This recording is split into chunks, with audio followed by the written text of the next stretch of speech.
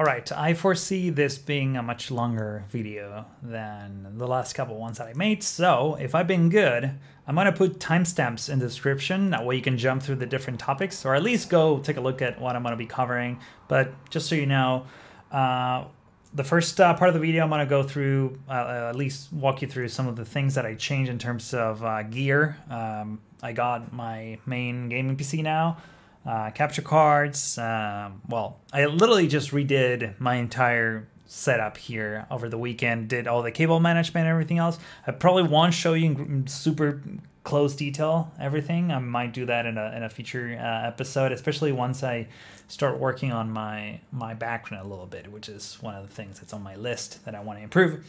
But you know, I don't want to get too ahead of myself right now. This last week and a half has been a dramatic change in terms of how I've been running my streams, and I'm super excited because things are slowly but surely sort of, you know, falling into place and working, and it's awesome.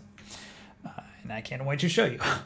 Another thing that I'm going to walk you through is my current OBS setup, which is, it basically has its dates number. I'm about to get rid of all the scenes to start from scratch. This is a configuration that I've been using for many years now. It's sort of a legacy thing, but I'll explain in a minute why that's going bye-bye and what I'm basically planning on doing from now on. Also, I want to talk about my overlay system, why I'm using StreamElements over StreamLabs, for example, or Muxy, or any of the other million Twitch alert systems that are out there. And let's see, what else? I have a list here in case you didn't notice. I'm actually trying to read off of that, even though I tend to go off topic quickly, but at least this somewhat helps me stay focused.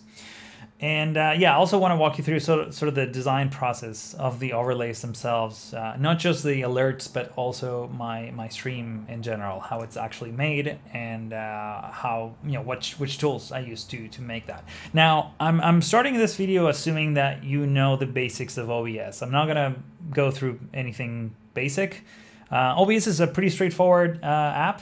You don't really, it's not, if you use a video editor once in your life, it's actually pretty simple. Or even if you use Photoshop once in your life, like, it behaves basically the same way, it's just layers.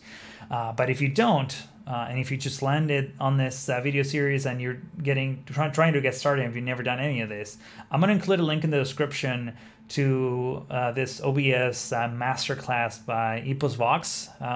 You should go check that out. It has like 140 something short videos covering every single nook and cranny of OBS. So I highly encourage you to go check that out, and then you can come back and watch the rest of the video. Good. I'm also, oh, by the way, I forgot. All my overlays are done in HTML and CSS. I probably won't go in super detail about that. You know, how I actually program every one bit. This is more of a general approach. If you want me to go deeper, let me know down in the comments, and I'll do that. But yeah, let's begin with the setup. So I got my gaming PC, and so right now I have a gaming PC and a streaming PC as of right now. What you see on the screen right now, what's being captured is my streaming PC, because obviously that's the one running OBS. The streaming PC, just as a reminder, at the moment is a Core i7 6700K with 32 gigs of RAM and a 980 Ti GPU. And it has an NVMe, like one of the early NVMe drives. It's a pretty quick drive. And also has like a scratch disk that I use. It's a 0.5 terabyte SSD. That's where my VODs are being recorded to. And right now with this configuration, I'm recording my VODs at 1440p at 60 frames per second. But I'll talk about that in great detail in just a moment when I walk you through OBS. My gaming PC is a Core i7 9700K with 64 gigs of RAM. Yes. And the 1080 Ti that used to be on my main gaming PC, I've moved it to that one. And that also has 1 terabyte NVMe drive for the boot drive, and then it has two 1 terabyte SSDs that I use for recording my regular YouTube videos. So that's basically my daily driver. Every time I sit on this desk, I use mostly my gaming PC, and I turn on the streaming PC only when I'm streaming or when I need to like move files or whatever. But for the most part, like this video right now that's being recorded on my streaming PC is actually going to be copied over to the gaming PC for edit and rendering and all that. I don't have like, you know, I rarely use my PC when I'm rendering stuff. I usually like set the renders on when I go to work or when I go to sleep or when I go to eat. So I don't necessarily need a second computer to render videos, at least not for now, but I have the option if I really wanted to. But that's what we have right now. The streaming PC has the 2 capture cards that I mentioned in, well, I mentioned one in the previous episode. I got the cam link for the camera, which right now the Sony's plugged in there.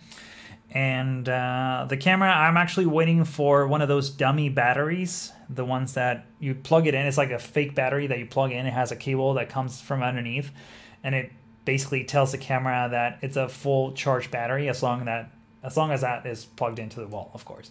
Right now, I'm still using the actual battery, which with a capture card and you know, the fact that I was using like a USB app before and that was kind of glitchy, that solved, having the capture card already solved a few of the issues. But the last stream I did 2 days ago with this setup, the camera was overheating.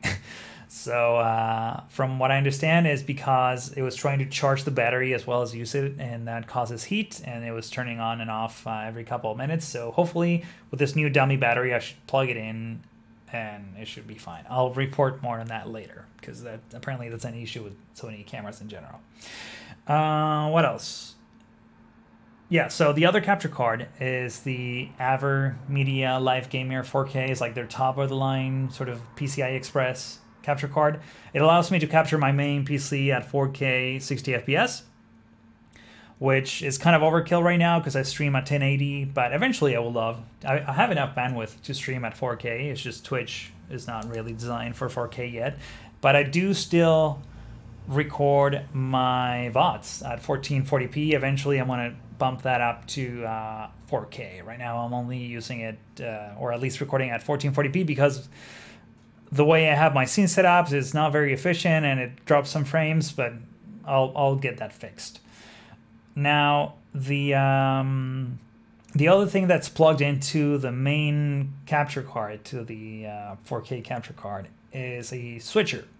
So in that switcher, 2 cables come in. It's a 4K, like one of those like splitters. There's a 4K HDMI cable coming from the gaming PC, of course, and then there's a second one from the PS4. So that allows me to now, if I really want to, stream console games, which I may start doing. If I switch to that, here's a little hint. There we go, of what will happen hopefully soon. At least that's the plan here. Let me switch back to here. So another last thing I want to talk about in terms of the physical changes is, well, what you see behind me, I end up moving that lamp. I don't know, I never know which angle is best. Like, I ended up moving that lamp as a backdrop, so there's something a bit more interesting to see there. One of the things that I want to do is, or at least experiment, I don't know if this is a good idea or not, I want to have a projector sitting on this table, projecting custom backgrounds in the back, just so that there's some movements and maybe offset the ugliness of my blinds back there. And eventually, yeah, this picture right here, I don't know if I'm gonna keep that. I'm not a huge fan of how it looks. I'm waiting on a couple pieces of custom artwork that I made, functional actually, as well, not just art, but it has a use. I'll show you in a minute what I got, and once I actually get it here and put it on the walls, I'll probably do like a full updated tour of the room, because it has changed a lot. And the light, this one was like my main light for lighting up the scene around me. I'm probably gonna keep that one there as a background, or I don't know what I'm gonna do with it. Maybe just return it to Amazon. I have like another week and a half to return it if I really want to. But I need to get proper lights, like a proper light configuration, because right now it's like not great. As you can see, it's okay, but not great. Another thing that I changed is my mic here. It used to come from this angle, and I felt like it was always covering my mouth and just half of my body. So I figured, okay, it's better if we move it out to this side. And now, since this microphone is in such a prominent location in terms of the frame, this is like a very minor detailing thing, but I wanted to add a pop of color, so I removed the Velcro strips that come with the microphone, the Rode ones, and I put some color ones, so at least there's like a touch of color. Just, I don't know, I look at that and it just makes me a little bit happier. So just a minor thing. Eventually, what I think I'm gonna do is put a condenser mic on top of the microphone, on top of the monitor. That way there's no microphones on the frame. I don't know how I feel about this chunky thing here. I feel like I want a more clean sort of area, more of a, I don't know, just doesn't look great, doesn't look professional, I guess is what I'm trying to say. That's sort of the main reason why I'm not wearing this on camera. I feel like I look ridiculous wearing this. I love how these sound and I use them all the time, but not on camera. So usually what I do is have my earbuds here that are completely tangled. Here, let me untangle them real quickly on camera in front of everyone. So basically I just wear one like this, and obviously this wouldn't be visible, it would just connect to a cable there, but at least I can hear when I'm talking to Jack over Discord. I can hear it on my earpiece, and I could just play, and it's like way less intrusive, and it's on the opposite angle of what the camera is capturing. I don't know, this is like a minor thing. I don't know if this is doing much of an improvement in terms of the experience, but I just like it better in terms of how it's actually coming on camera. So we'll see how that evolves. Last but not least is a change in the monitors. So for half of last week, I was thinking to myself, like, I might need a third monitor, because when I'm using my computer, I use two monitors actively. I have my main display, and then I have a secondary display where I keep my, let's say, my recording software active, or I'm watching a YouTube video or a tutorial or whatever else. I use two monitors actively constantly. So if I did that, then I wouldn't have another monitor for when I'm streaming. Because ideally I would like to have a main gaming monitor, then a secondary one, and then a third one where OBS is running and I can see what is being rendered, and I can maybe see the chat and all that good stuff. Now, adding a third monitor, like if I needed to physically fit those displays on my desk, would mean that I needed a third monitor. And I almost bought one, to be honest, but thank God I didn't, because I found a much better solution just thinking about it a little bit longer, I came up with this solution, which, since I can't move the camera so much, I'm going to show it to you on my phone. So as you can see, once this actually is in focus, there you go, I put one of my monitors in portrait mode. Let me actually use this hand instead. That way I can move my microphone. There we go. So that monitor that's in portrait, basically I'm feeding it two HDMI cables. Actually, one of them is DisplayPort, the other one is HDMI. And the software in my monitor, which is an LG 27-inch monitor, allows me to do picture-in-picture. So I split the monitor in half. The top half has OBS running, and that's why all the windows here, all the modules in OBS look a little bit weird. It's because the aspect ratio on that top corner is 4/3 instead of this like 16:9. I think, yeah, it's actually really useful having it up on that corner. That way I can see the chat that you see here, and the notifications the notifications here and the chat here in basically in this configuration on that top screen right there. And then below, this is basically my secondary monitor from my main gaming monitor that's right here. Just to give you an idea of how things are sort of laid out. And that has proven to be really useful, honestly. Having it like this, and it's also just created a much more enjoyable space in here. I don't really like having a third monitor. I feel like just having one like on the top would be ridiculous. I'd rather not do that. But this was like a perfect solution. I'm also using an app, if you're wondering, called ShareMouse. I actually bought it. It's like $50. And that allows me to basically seamless transition my mouse and keyboard across all the screens. I was thinking of getting Synergy, but apparently Synergy doesn't have a way to like arrange and offset. Here, I can actually show you what this looks like. Right now it's like disconfigured, but basically there should be one more display down here, usually, if my gaming PC was turned on. Right now it's just suspended or something. And then I can move my mouse across all 3 monitors, copy and paste, like literally click a file and drag it to the other computer and it will like copy it through the network. It's amazing. Highly recommended. Way more than Synergy, honestly. And I tried a couple more. I tried the Logitech Flow. It's just absolute garbage. Don't even bother. I have like everything, my mouse, everything is like Logitech and they support Flow, but it was just a nightmare. It didn't work at all, and it wouldn't allow me to offset the monitors this way. And I also tried like another one called it was like a Microsoft one. It's free. Oh, like mouse and keyboard without borders, something like that. It had like a weird name. Doesn't matter. I tried it. It wasn't great. This one so far, so good. I love it. So I think that's it in terms of setup. I think we might be ready to move on to the OBS section of this video. I feel like my voice is just, it's gone by now. Okay, so OBS, as I was saying a second ago, we have this set of scenes. Actually, it's much more, makes more sense if I use this. We have scenes that have like a number basically right next to them, and then we have all these global scenes.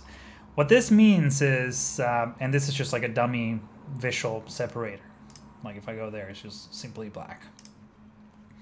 What this means is that these global ones, basically everything that doesn't have a number should never be seen by viewers. It should always be one of these. These are like scenes that are sort of raw in a way, that I repackage them and then include them in these actual scenes. I mean, that might make more sense in just a little bit. But this has served me well for many years. It's pretty straightforward. The first one is a blank one. Now, the reason why I have this one is because up until recently I didn't have a StreamDeck, which means that, I mean, I still haven't configured this, but eventually I would like to just press a button on StreamDeck and then have the thing switch to this scene, for example, with a countdown, and then start streaming. The only thing I have on StreamDeck right now mapped is recording functionality, but eventually I just want to be able to press this, maybe even send a tweet like, hey, I'm live, join me, something like that. Just try to batch multiple tasks in one click. But because of that, because I don't have that, I have this test card, which it's like this pattern is like old TV stations used to have this. I just added it because it looks cool as hell. And just that nostalgia factor here. But the main reason why I have this here is because I click on this one, then I click on countdown, and it resets the clock so that it goes down 5 minutes, and then the stream starts. Now, this right here, let me start on the countdown, which is basically how the rest of the scenes are laid out pretty much as well. But just to give you an idea, we have the countdown video starting from the bottom. These are like layers if you've never used OBS, but the bottom layer has the background loop. As you can see, you can just turn it on and off.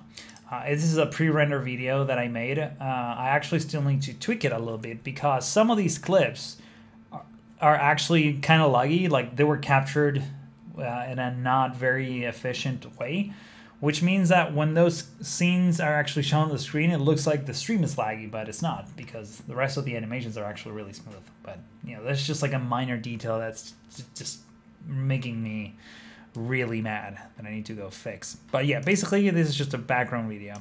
I really need to name these once I redo all these scenes, which I'm planning on doing and showing you on a future episode of this series. I definitely need to come up with proper names because it's important. Don't not have proper names. Like, spend the time adding names. It will go a long ways.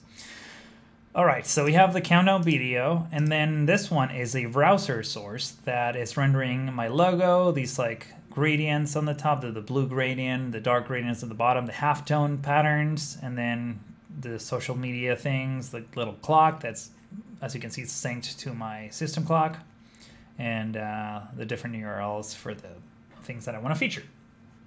And then on the top, which is invisible right now, is my Stream Elements top alerts. I have that there because sometimes when I start streaming, people like remember or are reminded to, for example, resubscribe using their Prime account or whatever. So I just trigger that. This one is from 5 days ago, but you can see how it just pops up on the top of the screen, and it doesn't distract or cover anything else on the screen, which is very subtle. Now, the countdown, I actually am seriously considering getting rid of it.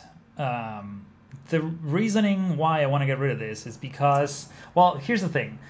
The benefit of having a countdown is the fact that it tells the viewers immediately when I'm actually planning on starting the stream. So for example, if you join the stream right now and you see that you have 2 minutes and 30 seconds before it starts, that might give you enough time to go to the bathroom or to go grab a cup of coffee or something like that. And it just, I feel like it improves engagement. So that's one of the reasons why I have it. The problem is that it's more often than not, like around the 2-3 minute mark, I'm already ready to begin, and there's no point in having people wait too much. Or sometimes I will actually want like a longer warm-up period so that more people can start joining the server, so when I go live there's actually someone watching. Not that it really matters, because I've hosted live streams for like 2 people or 3 people before, and it's fine. And you just talk as if there were 100 there. You never not stop hosting your stream, even if there's like 0 people. If I can give you a tip on how to stream, do that, because then the one random person that joins in and you don't even notice because you were maybe not looking at your viewers count and just saw that you're just like quiet looking at the screen playing the game, not really saying anything, that person is going to leave. So just always host your stream, no matter how many people are watching. Obviously, if there's less people in the chat, it can be a bit more intimate. You can try to boost engagement by having people participate in different ways. We can talk about that more in future episodes. And that's something I'm still developing, so I'm no expert by any means, just so you know. But something that I've been thinking about recently. So what I think I'm going to do is get rid of the countdown and just straight up have like, oh, we're starting soon, like don't go anywhere, you know, all those phrases that keep cycling there. But like instead of having a countdown for the big text, we just simply have like starting soon, don't go anywhere, if that makes sense. That way I can just start the stream whenever I feel like. And if I'm having technical issues, which oftentimes happens, I'm not forced to begin the stream at the 5-minute mark. I can actually let it run for a bit longer. So especially that's particularly helpful if I'm playing with someone else. That, you know, with Jack, for example, let's say his computer is down or he's putting up the game, or he just like quickly came from work and he's not really ready, but I already launched my stream so that I can get some people warming up. I think that will be more useful. So unfortunately, yeah, the engagement is not great if I don't have a countdown, but it's good in other senses. So now this is great because what's about to happen is some animations that have been pre-programmed. This is one big HTML file that's rendering this whole thing. The logo, the countdown, all the social media things, and then that phrase that says, here we go, and then the logo. It's all done in HTML and CSS. I can actually show you. So this is the file. By the way, this is the Atom text editor. It's free from GitHub. You can get it. If you don't have one, just highly recommended. It's a little bit slow compared to other ones, but it's great. And it has a million plugins that you can get if you really want to get deeper. I have all of my graphics that I use on my streams as a repo that I have it synced with GitHub. If you want me to go deeper than that rabbit hole, please let me know in the comments below, because I'm actually considering backing up all my OBS scenes into a repo in GitHub. That way, if I'm with my laptop at some friend's house with one click, I can just sync all my graphics and have it ready on any computer anywhere around the world. And I think, and also GitHub allows me to keep a version of the different things that I've been adding over time. So that's why I have it here set up this way. But yeah, it's a repository with all of my images and my stream alerts and everything else. So this one, as you can see, we have all the phrases that keep cycling as the countdown sort of ticks down. This is done with JavaScript. There's a whole bunch of JavaScript here that's making this behave the way it does. And then after a while, things sort of fade out and the logo is revealed. Again, if you're really interested, I can show you all of this in great detail. It's a very non-efficient way of doing this. I really need to optimize this, but it works. This is all the code, for example, that renders the clock automatically so that I don't have to. This, well, you can't see it now, but if I go back to the scene and then come back, you can see it says 9:57 p.m. with the local time and everything else. So that's how it works. And obviously, here's all the CSS styling that I've been doing to make this work the way it does. Some of the animations are done with JavaScript. Some others, as you can see, are done. For example, this pulsating one is done with, actually not this one. Well, I mean, this one is the pulsating one for the social media things that are actually on a different scene, not the one I'm showing right now. But for example, this one should be, where is it here? No, it should be somewhere down here. Oh yeah, no, it is this one, the pulsating one. I think it's, so this one, you'll see that it fades out. And when it fades back in, it doesn't fade back in, it just flickers in, which is a really cool effect. It's very subtle, but it catches your attention a little bit. And this one just like fades in and out. So I have like two different types of animation. I do that with CSS, and then everything else is done with JavaScript. Okay, so the next thing on the list is basically it's 4 of the same scene in terms of what they actually have. So let's switch to Minecraft, for example. So right now it's capturing the capture card, which is right here as a source, is capturing my PS4. I can, if I have a remote control for the, actually, I can show you. This is, my Switch came with this. It's probably way too dark for you to be able to see. It's just a remote control. Actually, wait, can I put it? There you go, you can actually see it there. It's a really tiny remote, so it has the 3 buttons for the 3 inputs that it has. So I can just like click there. Right, I won't do it right now, but I can click there and just switch between my PS4, my main gaming PC, and if I really want to, I don't know, an Xbox or a second computer of some kind, whatever I want to do, I can do it that way. So it's pretty straightforward.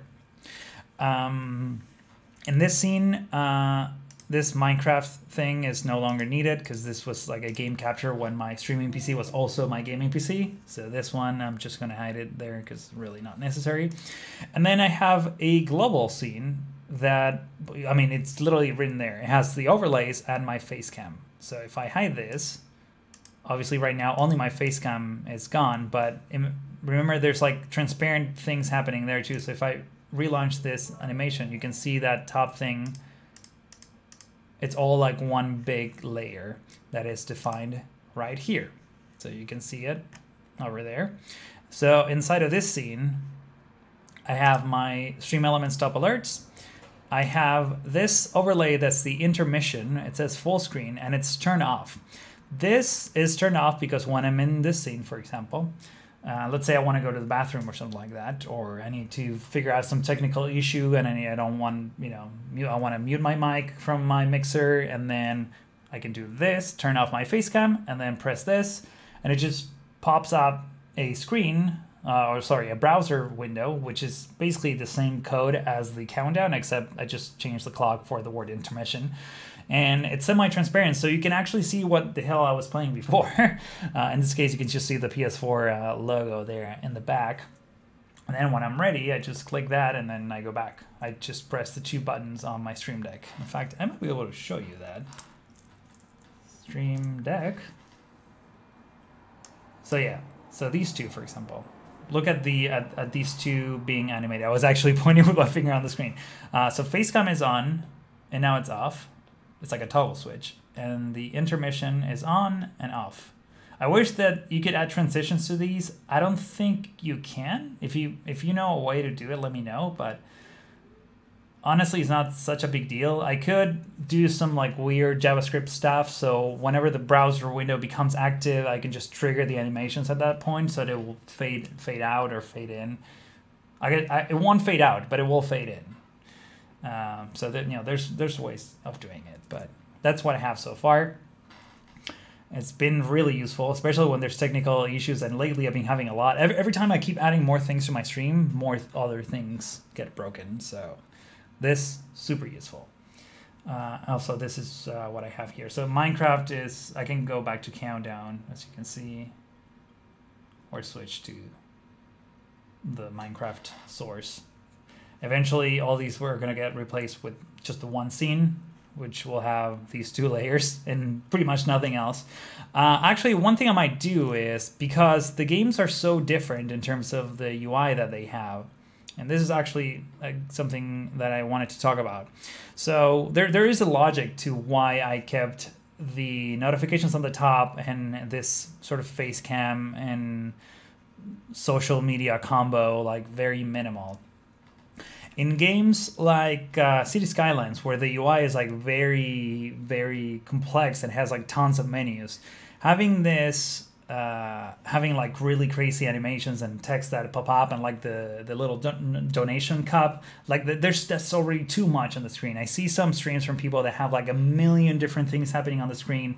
I feel like that's more distracting than helpful. I do want to encourage people to send cheers and to subscribe and all that, but I also want to have the cleanest production that I can, whilst, you know, including all of that. And that means sacrificing things like the donation cup, which visually doesn't look great anyways. I love, don't get me wrong, I love that effect where like someone drops like tons of bits and it just explodes. That's really cool. I might think of a way to like integrate that in a different way. Instead of just having a cup, maybe the whole thing would be a cup and you just see like the piles of bits on the floor. I don't know, just something to think about. But definitely don't want to go over the top with the overlays. I don't want to add anything that's not absolutely necessary. And that's why my overlays here, specifically all these notifications that you see on the top, are kept to a minimum, so that whenever there's a UI there, it doesn't actually clutter that. And if you're someone else watching this as a VOD on YouTube, like those notifications are kind of not longer relevant, and I don't want that to distract so much from the game that I'm playing. So that's another reason why I have that way. You might also be wondering how I designed these things. And by the way, finally, things in closing, same thing. It's this countdown and the intermission cards, except with the word thanks. So nothing too crazy there. So you might be wondering how I deal with, like, how I came up with this design that I have right now, even though it needs a little bit of work, especially this one. As you can see, like the vignette effect is kind of like over the thing. I have this color source that I can see what I'm doing, like align it properly. All of this needs to be refactored from scratch, so don't use this as a reference. But yeah, basically I have my vignette here. Yeah, I can just turn it on, which includes, it's literally a transparent PNG that's overlay on the camera. It just adds a little bit of a vignette effect, and it also has my logo that's masked at the bottom. The cam link itself is actually using a masked filter here, which I can turn on and off. This is the actual full frame, and this is what it looks cropped. Eventually, I'm going to have a proper LUT. Right now, it's turned off because, as you can see here, it says quick and dirty. It's probably too small for the video that I'm recording right now, but it was terrible, so I deleted it. So even if it's on, it doesn't even work because I deleted it. But I'll talk about how to color correct this in a future video because it's actually pretty simple. And then this, as I was saying a moment ago, is this crop that makes it look much nicer once you're in this view. Let's turn that off. Go there. There we go. So one of the things that I need to improve is I need to be able to group all of this into its own module. That way I can reposition it based on the game I'm playing. Because City Skylines, if I keep it like this, let me show you. If I put it like down here, it blocks all of the menus. So you don't want that. Which brings me to what you see on the screen right now, which is AdobeXd. So AdobeXd is like a minimized, like a minified version of Adobe Illustrator. And it's great. It's missing a ton of features because it's a relatively new app. They basically made it from scratch. It's meant mostly for UI design, which is what I do for a living. But I realize I can do so much more with this. And it's so fast to do vector things that it's ridiculous. So I've been using it to design the overlays that you saw. At least I get some basic of the design sketched out, and then I do the rest in HTML and CSS. So I have this placeholder here, so I like reposition things. Eventually this is where, or how I would like to group things in OBS. That way I can just freely move them and basically position it in the most efficient way. For example, here in Minecraft, I don't mind having it there. Like these coordinates like are not usually present in the version of Minecraft that I'm playing, so I can just keep it there out of the way, and then everything else is visible.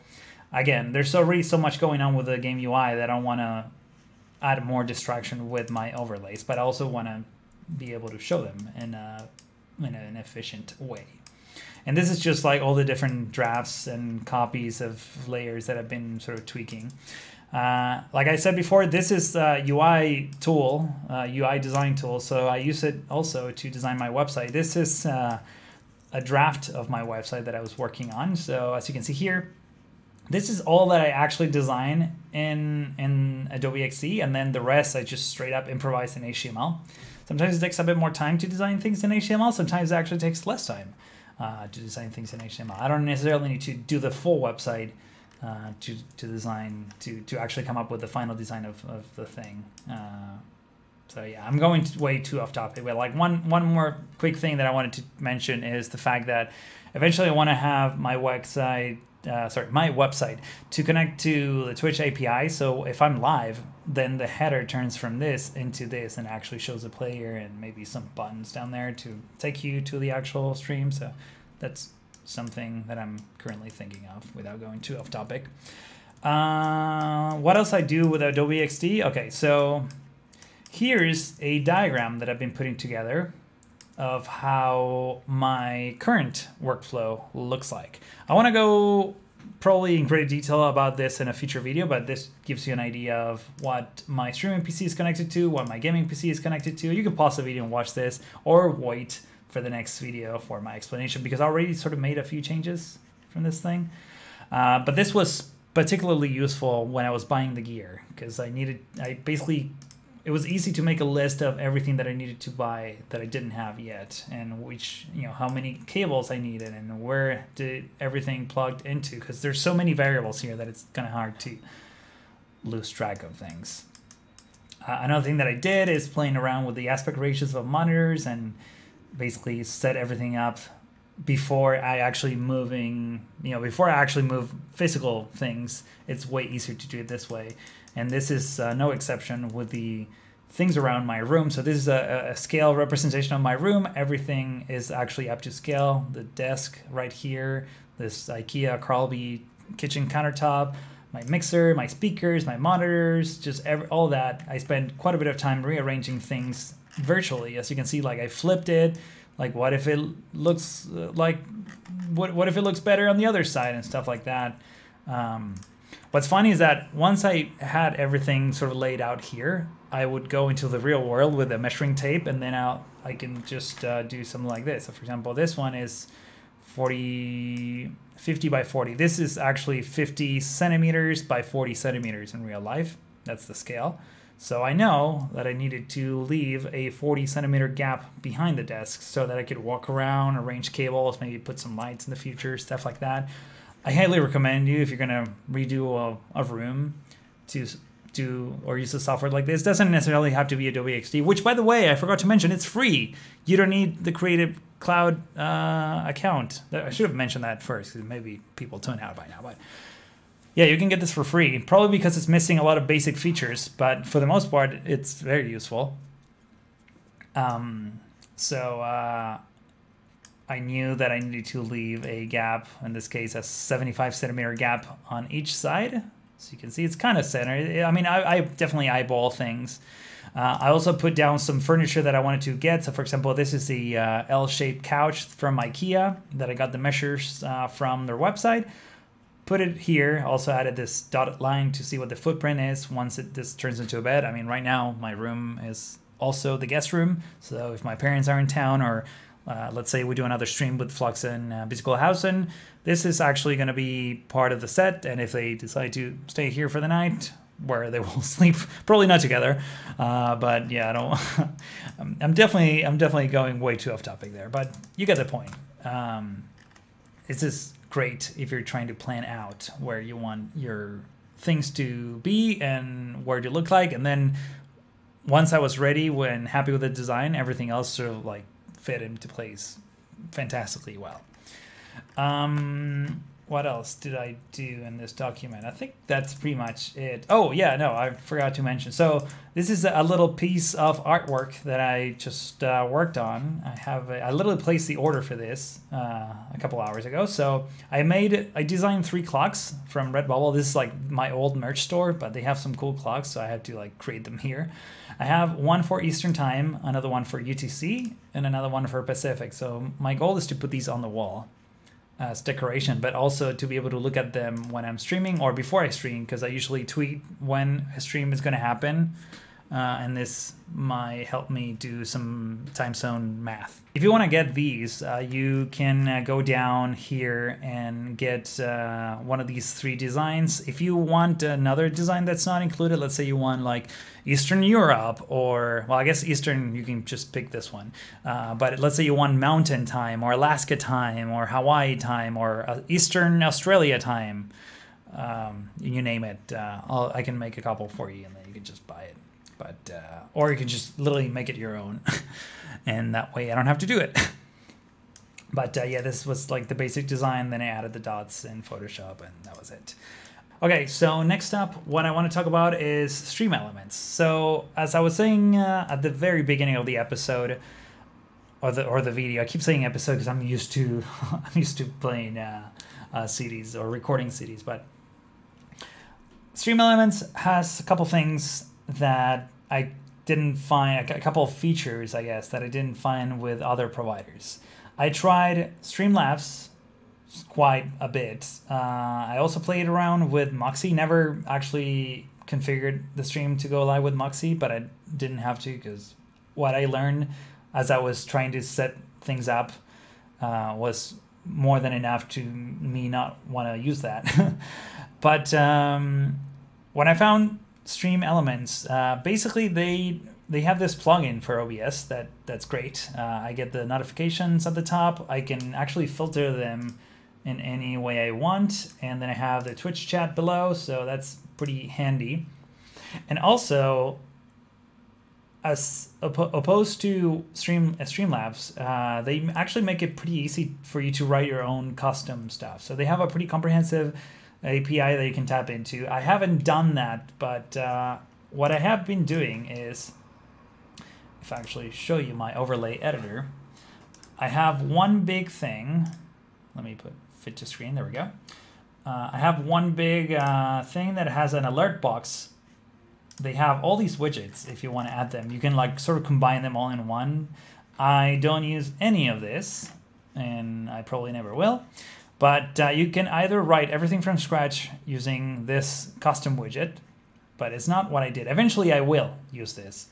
But what I've been using so far is let me see if I can find it, feature widgets, I paused, not that one, alert box. Okay, so this is the one I have. So alert box comes with, if I can somehow close this, yeah, go to editor. You have all the possible alert types that you have. I don't have tips on my channel, so that's why that's turned off. But I do have follow alerts, I have subscriber alerts, I have tier alerts, host alerts, raid alerts, etc. And I can just simulate things. So for example, if someone is raiding me with 50 people, I can just do that. and it shows up at the top. So I can go into, for example, rate alert. I can customize, for example, the volume. I can change the sound. They have a library of sounds that I don't know how to access right now, but they have some okay sounds. Eventually, I'm going to make my own custom sounds, but it works for now. You can set the duration, the minimum amount of people that you want. So like if someone is rating you with one person, it's kind of odd. Also odd for the person rating you. I don't know, it just feels a little bit odd. So at least I added 10. I don't know how I feel about that. Oh, hit the mic. I don't know how I feel about that, but it is what it is. But the cool thing is that if you go open CSS editor, I just changing, it's also HTML and CSS. I can just tweak everything. I have all of my styles in here. I haven't messed with JavaScript so much because I really didn't have to. The functionality that the alert has is already pretty good. I did have to tweak the cheers because cheers, for some reason, there's this, I don't know if it's a bug or that's how it actually works. If I do 1,000, like Twitch, when someone does cheers, apparently you can use the word tier 100. That's like the command. For example, let's say you want to do 100 bits. That's the command. You can actually see it here. So let me increase the size of this. So it says tier 100, tier 100, tier 100, tier 100, and tier 100 for a total of 500. But if I render this, I need to actually go here. Let's do that twice. That gets obscured, and only the message night strict is shown. For a while, I was just printing all those tiers in the message, which wasn't great. So this is when I actually had to go in and tweak the JavaScript on things. So if I go into here, open CSS editor. By the way, this is like annoying having to like create or go into each one of these menus and edit the CSS and JavaScript for each one of them. That's why I want to switch to the other custom one. That way I can just write everything in one and add the right variables and it will work. But in this case, what I had to do is import jQuery into my HTML. If you don't know about web development, you can skip this part, but it's mostly technical. And then in JavaScript, all this is given to you by StreamLabs, but I added this last line, which looks for the string tier plus a number, and it basically replaces it with space or nothing in this case, for that matter. So that way I was able to delete it. But if someone else uses another tier that is not the word tier, then it's going to show up. So for example, let's see, I noticed someone using, for example, this one, seems good 100. It actually prints seems good 100. Now, if you know how to like deal with this in a much more efficient way, let me know. I'm all ears. But so far, you know, trying to do this with StreamLabs was way more annoying than having to do with StreamElements. And on top of that, StreamElements has this OBS integration. I know StreamLabs has its own version of OBS, which I tried, and it's, if you want to do stuff like this, it's like really annoying. So I just completely like I went back to regular OBS. The more or the less you're stuck into one of these sites ecosystems, the better. I want to be able to be free to switch providers at any given time. So that's why I don't do donations or merge with them. Like I rather have separate companies handle everything. That why I'm not logged in, because if I want to change anything, well, it's much more difficult if you do it that way. So that's why I picked StreamElements. I'm not married to StreamElements. I may ditch them at any given time, so you know, that's just something to keep in mind. But so far it works. I'm happy with it. It's fast, and I've been on their Discord. They have like a developers channel, so I've been asking questions there, and I've been getting okay answers. Not amazing, but okay, enough to point me in the right direction and do the rest of my guesswork myself. All right, let me wrap this video up because it's definitely going way too long, and my voice is basically done by now, and I also want to go get dinner because it's 10:22 p.m. Pacific time. Anyways, future plans. So one of the scenes that I need to add is, well, first of all, if I get rid of the stream countdown and replace it with like, oh, stream coming soon sort of thing, I'm gonna have a second scene where it's probably gonna look more like this one right now. Not that. Without that. It's gonna be like a full screen camera. It might have like a picture-in-picture of the game I'm about to play, like on a corner somewhere here. I don't know. I need to design it. It will probably be like letterbox, and there's going to have my social media things sort of cycling through. So it's just going to be a whole new scene that is not on this setup right now. Another thing that I want to do is add stingers. Stingers are like those animations that happen between scenes. So if I change a scene right now, what you'll see is that it just fades in and out. And also because the browser is slow, it takes like a second. So you see that flash of like unstyled content. That's an old bug with browsers, but I hate that. And there's no way to fix that unless you add a stinger, which allows you to sort of preload the scene that's coming up and then do the transition. Let's go back to this one. There we go. So you see me in full screen. What else do I want to do? Yeah, definitely want to improve my overlays. So I want to create special overlays for example, when people send me 10,000 bit donations. That didn't work. Let's try that again. See, it looks like every other notification. I'm getting double the audio. Probably because this is not muted. It is now. Great. So what I want to do is have like a much more, maybe more intrusive notification. I mean, it's 10,000 bits, so I want to make it a bit special. And I might even like do a couple specialty ones for lesser amounts or like very specific amounts. I don't know. I'm still playing with that idea. I'm not entirely sure what I'm going to do. Like I said, I want to be able to group the face cam so that I can move it based on the game that I'm playing. That already covered that. Anyways, I think that's it for now. As always, if you're enjoying the series, let me know down in the comments. Let me know what you want to see next and how deep you want me to go into the more technical side of things, and specifically about the notification overlays and HTML and all that. That's like a whole thing. But if you want me to dig deeper, I will be happy to. And I guess my next video will probably be about, you know, that diagram that I show you before, and like showing you my mixer and how I have everything sort of routed. Might make a bit more sense because I had some challenges setting that up, and I was able to circumvent those challenges in a very elegant way, I think. So I'll be happy to share that with you. And I guess after that, we'll probably just do another update once I do all my scenes, and you just want to show you like how everything looks after I redo everything. That's what I'm planning on doing. And yeah, if you have any questions that I haven't really quite talked about, please do let me know down below. All right, that's it. See you in the next one.